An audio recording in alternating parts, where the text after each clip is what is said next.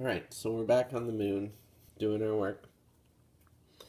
And one of the details I'm not fully satisfied with is when I carved this sort of linear build up to the craters, I did it with the sharp part of the pokey tool.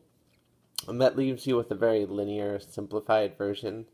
And that's great because the camera picks it up really well. But in terms of textural elements, I want it to have a little more body. So now I'm switching from the point of the pokey tool to the side to give the visuals of the valleys and troughs instead of a simple sort of linear expression of the same thing, right? You can draw your outline with the pokey tool, but then doing your highlights and your lowlights and your undercuts and your overlays really gives a sense of dynamic nature to whatever you're trying to create.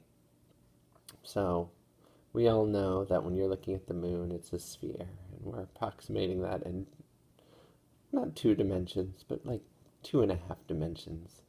So there's a lot of fudging that goes on in terms of what that looks like, but you know, it's good to take the time to try and replicate the elements that seem most important to you, to really define like how these mountains and valleys interplay together. So I'm sitting now, and I'm going through all the crater work that I've done, and I'm blending those textures to really emphasize what I expect to see on a representative image of this moon here.